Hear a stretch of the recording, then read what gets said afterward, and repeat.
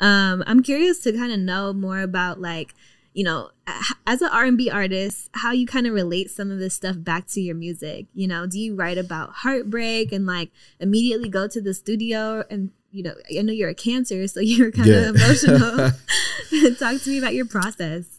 I'm an intelligent Cancer though. Like I've been to therapy. Like, you know what I mean? I'm pretty healthy. So okay, he's healed, y'all. Yeah, you know what I mean? So with everything that I feel, I don't speak on it immediately. That's one of the things that I've learned that I consider a healthy characteristic, which is like, let things find their place first before you put them out, like in art, because art really lives forever.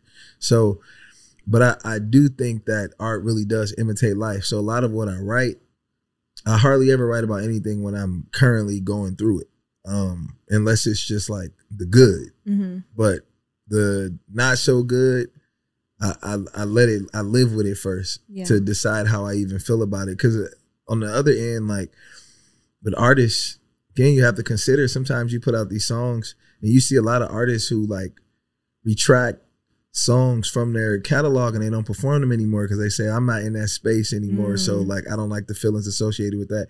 I make sure I never put myself in that position, which is why I resolve whatever I'm feeling first so that I understand it as art. You know what I mean? And out of respect for the other party involved. You know what I mean? Sometimes it's triggering for, you know, you dating these women and if the experience wasn't great, it's art for me. But if you got to hear this every time, like you might not be healed from it. You know what I mean? So I try and be considerate as well. But again, I think, you know, art really does imitate life. So a lot of the experiences, the way I see it is, you know, everybody talks about the toxic R&B. Everybody talks about the love. Nobody really talks about the spectrum. Mm-hmm. And I think nobody feels one way 24 hours a day. So I try and make sure my music touches every possible feeling that you would have. You know what I mean? Mm-hmm. Because you won't, even if you're in love, you're not going to feel the love that you love about it 24/7. You know, some days are going to be more tough, but